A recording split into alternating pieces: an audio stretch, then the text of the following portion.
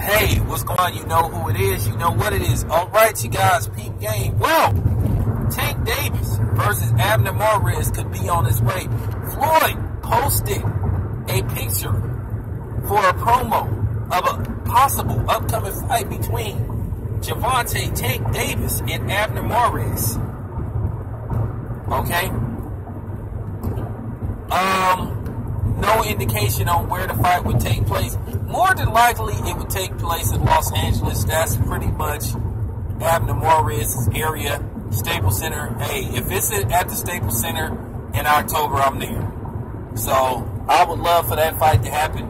Now, I've been hearing people say, hey man, Abner Mares is too small for Tank and all this type of stuff, and why don't Tank worry about Lomachenko and go up and see, here we go again. See, this is what bothers me when people do this shit, the inconsistency, man. Come on, man. But wait a minute, man.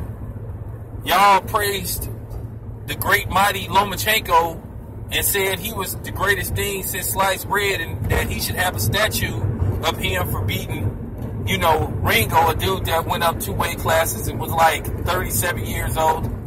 So, okay, you guys can't have it both ways. We know Abner Mares has a name. Abner Mares has already been beaten. He's been knocked out, but he has a name. He's a very popular fighter. So it's just a name to have on your resume to look good. You know what I'm saying? Like, for real, y'all fans got to be consistent, man, with what fights you like, and then you try to pick apart. But we already know why you have a problem with Tank versus Abner Mares, because you guys think that Tank is going to knock Abner Mares out. Not to mention other reasons. Hint, hint. But it's cool. You know what I'm saying? We already know that Tank is a little bit bigger than Abner Mares, but like I said, man, for real, y'all can't be like downplaying this fight and then hyping up that fight. Because a lot of y'all do that a lot. And you show inconsistency with what fights you hype up and what fights you don't hype up.